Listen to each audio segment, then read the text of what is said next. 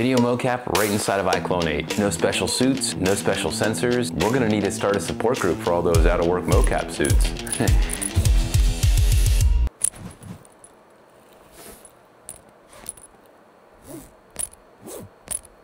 Huh.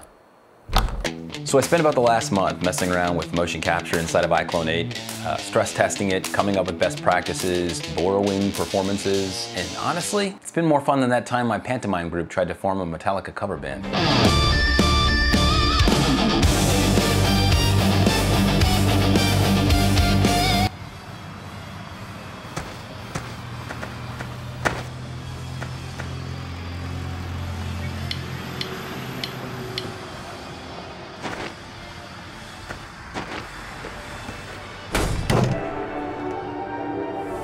So here's how it works. You film yourself either full body or waist up, open up iClone, head over to the Plugins tab, and select Video Mocap, then choose your clip. Select Detect Actors, then choose if you want to track full body movements or just upper body, and whether or not to include hand tracking. Once you've made your selections, hit Apply Settings, then select Generate and sit back while the neural network does its thing. Each generation costs 250 credits. Once it's done, you'll have a .rl motion file with a reference video clip, which you can simply drag and drop onto any character. Under the hood, this is being powered by QuickMagic AI, which I've been using for the past few months, and I've been really impressed with just how powerful this tool is. Mocap can be challenging and expensive, but this really streamlines the process. Now you can turn something as simple as your phone into a mocap studio.